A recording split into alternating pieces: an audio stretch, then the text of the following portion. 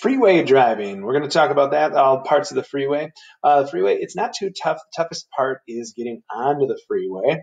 And when you're on the ramp, the yellow cars there, you're going to start up here at about, 20 miles an hour. So as you're coming down the ramp, you want to use the ramp to get up to your speed.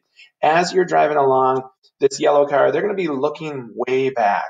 A lot of people make the mistake of not looking at all, and then they have a problem when they get down to the end of the ramp. So you want to be looking back over your shoulder, but you want to look really far back because the cars that are going to be coming up next to you are going to be going about 60 to 65. You're going 35 at about this point, so they're going to catch up to you much quicker and be out of your way.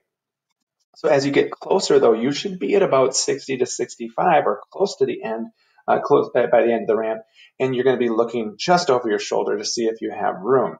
This yellow car at the bottom would need to hit the gas to join because they want to be at top speed or at freeway speed just about at the end of that ramp. That's kind of your finish line, you're thinking. Now, you don't want to make an abrupt move and slide in too hard. You want to act like butter melting in a pan. Don't splash. Just nice and easy, come in at the speed with everyone else. Mistake that many young drivers make is they're cautious and they come in very slow, making all the other drivers react to them. Another mistake that we see in older drivers is we don't look.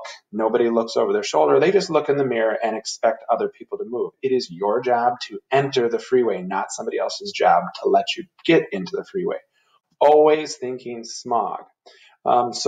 Just like I said, it takes about 5 to 10 seconds. It's not a big deal, but at the same time, we can make it a big deal.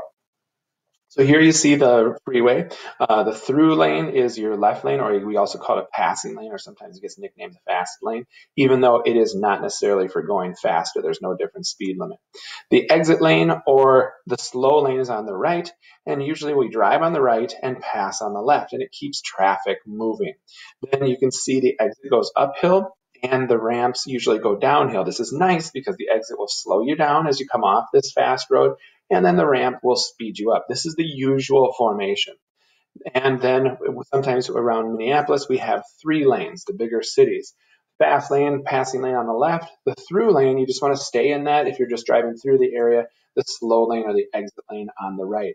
I would suggest you stay in the slow lane or the exit lane because you do have this large space over here in case something were to happen, or most of us aren't going to be driving that far and don't need to head to the left. The left is more for the people that are heading, the left 2 lanes are more for the people heading through the area and not, going state to state, not just getting on and off the ramps for general shopping trips and whatnot.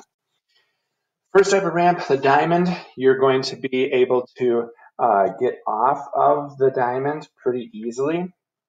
You'll be here, you can exit, come to a stop here, you can take a right, a left, or you could get back on if you needed to. Pretty easy. The cloverleaf, what you're going to be doing is you're going to be coming through here. To go north, you just take this road, but that's the only choice. If you're going to go straight through, obviously here, and south, you would have to come through and wrap around this and then head south. And we'll talk about that little area right in here. It's called the weave lane. It can get a little bit tougher. Then this, you'd be looking at, I want to get off. I can go north. I can go south. If I need to go back on the freeway, I need to get back on this and pull around. Usually there's some kind of business taking up that space. That's why we can't use that. Now, when you do get onto the freeway, in the clover leaves, there are going to be cars going on and there's going to be cars going off. The rule of thumb is this.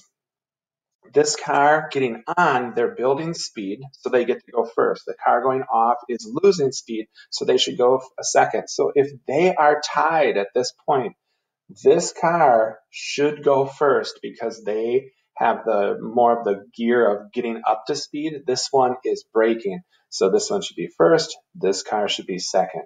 Pretty easy rule, but some people need to be reminded from time to time.